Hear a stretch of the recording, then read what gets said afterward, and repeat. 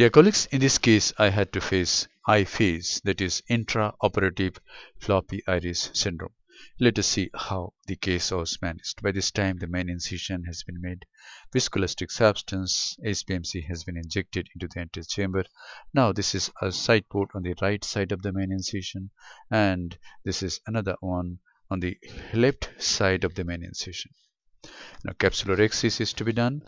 I take a 26 gauge bent needle, incise the anterior capsule and raise a nice flap. Now I take a utrata forceps, hold this flap, go anti-clockwise, try to remain at equal distance from the border of the dilated pupil, and thus I manage to get a fairly round, acceptable rhexis. Now hydrodissection is to be done. Fluid is passed underneath the anterior capsular rim, and it is noted that it is going to the other equator. The nucleus is depressed, it is mobilized. Viscoelastic substance is injected again, and now is the time to introduce the tip of the phaco handpiece into the anterior chamber. The machine being used is Oatley Cataract 3 phaco machine, and see what happens. The pupil is becoming small. The iris is tending to prolapse through the main incision, through the side port. So what I have decided is, I'll chop the nucleus into some fragments. This is the second chop.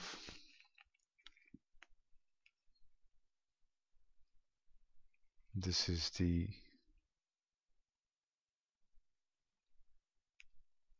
other fragment, other heminucleus.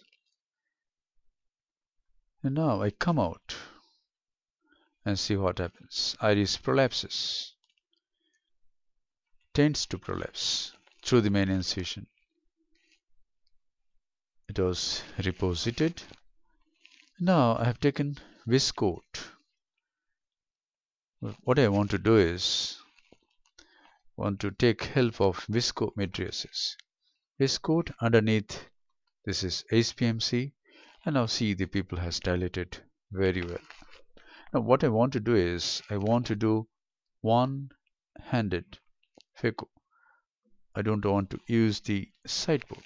If I use side port, then there will be fluid leak, the iris will tend to prolapse through the side port, and there will be, the pupil will become smaller. So I've just hold it, but see what happens. I'm emulsifying it nicely, but suddenly the iris will come from 6 o'clock into the port. See how far I am still. The iris came into the port, into the aspirating. Again the iris from the left side is coming to the port.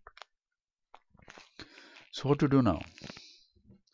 I don't want to use the chopper, and the iris is coming to the aspirating port of the phaco tip. So I took a deep breath and slowly I wanted to emulsify and want to come out, and again I want to use some more viscoelastic substance. This is viscoat from Alcon. Want to dilate the pupil by viscoat, and somehow I want to manage, I want to see if I can manage without using any pupil expansion device. Now I want to be right at the center of the anterior chamber, and I want to emulsify the nuclear fragments. Gentle side to side movement of the phaco tip, is necessary if I am not using the chopper to bring the pieces at the tip. So this is phacoemulsification with only one hand. After chopping the nucleus into fragments, the chopper has been used only few times.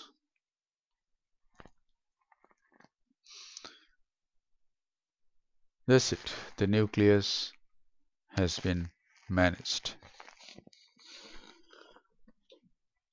Now, viscoelastic substance is injected again.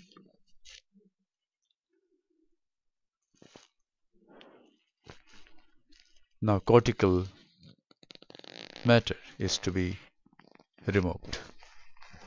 Cortical lens matter. Going through the right side port, removing the sub-incisional cortex, the cortex which is beneath the main incision. Going through the left side port, removing the cortex from 8 o'clock.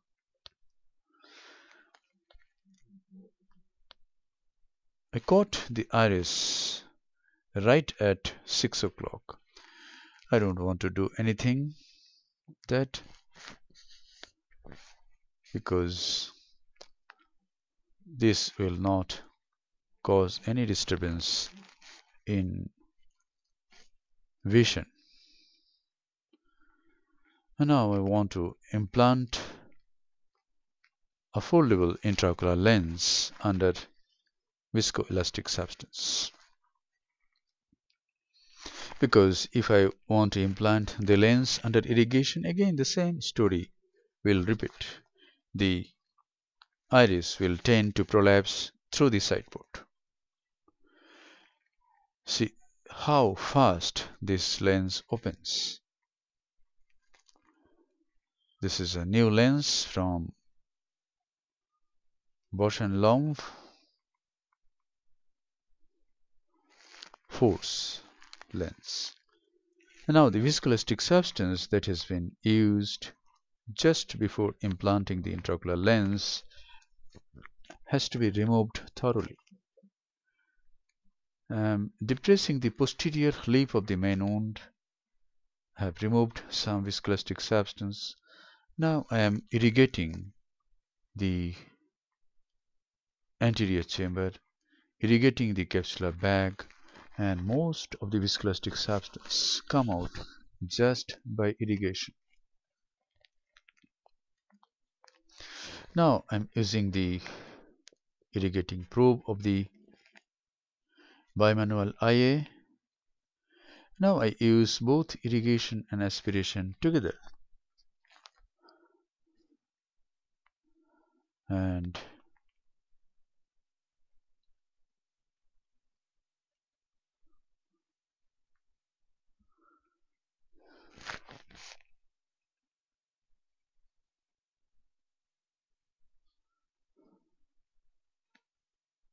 that's it. The case is done. So we have managed this case without using any pupil expansion device. I caught the iris twice at 6 o'clock as well as at 3 o'clock. Somehow it was managed. The side ports are hydrated. This is the final antechamber lavage. And the antechamber is formed and the case is concluded. Thank you very much for watching.